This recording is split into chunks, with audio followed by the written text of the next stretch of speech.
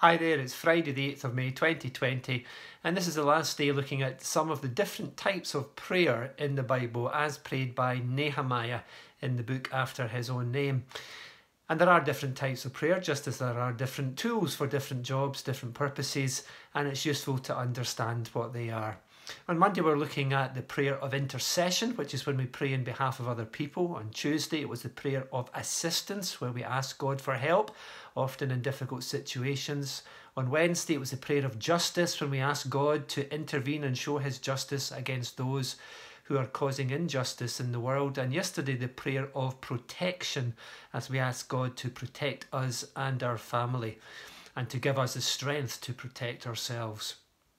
And today it's the prayer of favour, the prayer of favour. What does favour mean? Well, favour is approval or support or liking for someone or something.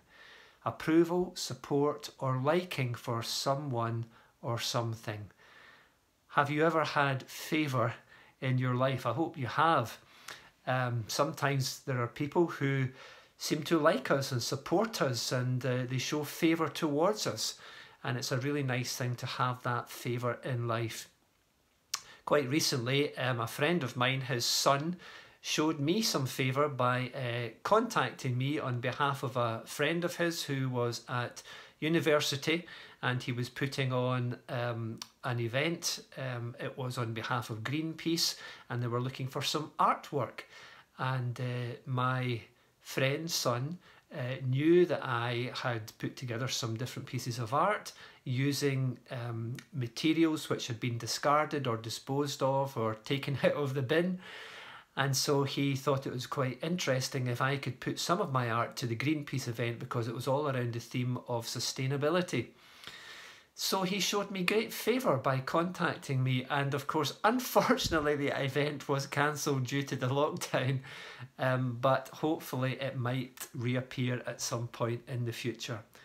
So having favour is a real blessing in our life, and Nehemiah, he was praying for favour from God.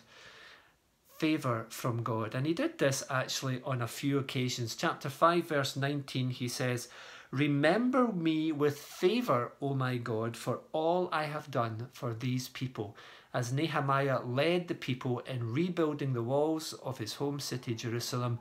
At the end of that, he asked God for favour. Remember me with favour, O my God, for all I have done for these people. And then right at the end of his life, again, as he looked back over his life and some of the things that he had done, he said, "Remember me for this, O my God, and do not blot out what I have so faithfully done for the house of my God and its services. Remember me for this also, O my God, and show great mercy to me according to your great love." And then the very last words of the book of Nehemiah are these: "Remember me with favour, O my God."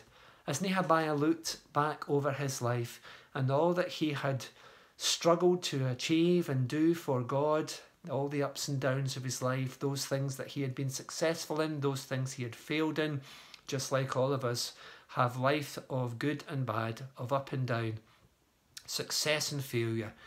At the end of his life he looked back and his prayer was, "Remember me with favour, O my God."